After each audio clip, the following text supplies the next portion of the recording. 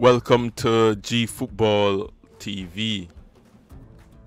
Lorient beat Metz by 2-1 in Liga match day 20. With that win for Lorient, they are 17 on 16 points, while Metz, they are 16 on 16 points.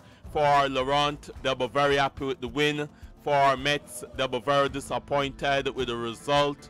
For Lorient, it's a very important win for them.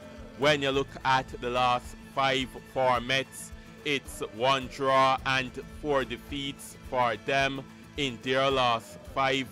When you look at the last 5 for Lorient, it's 1 win, 1 draw and 3 defeats for them in their last 5.